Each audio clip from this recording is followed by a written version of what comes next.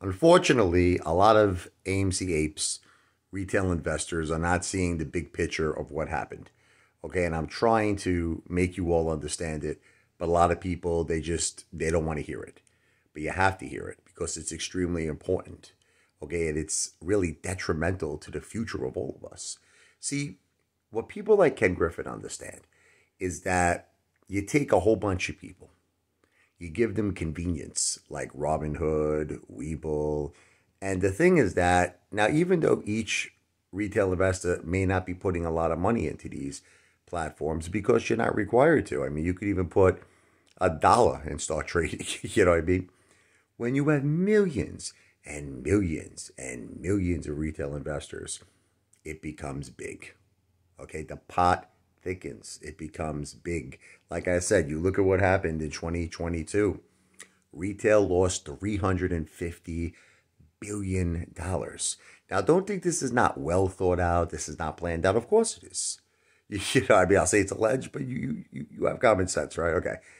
And the thing is, I'm trying to make you think the same way, but in a different industry. In other words, this industry is rigged, in my opinion, okay, the stock market. Why not have that same approach, that same exact thing that we're doing? Millions and millions and millions of retail investors, but instead of putting your money in this rigged stock market controlled by freaking Ken Griffin, okay, why not consider the casino industry? Why not consider real estate? Why not consider something that's not corrupt, that's not rigged? You know what I mean? Where there is no more freaking corruption. I don't know. Call me old-fashioned, call me a psychopath, but to me that makes a lot of sense.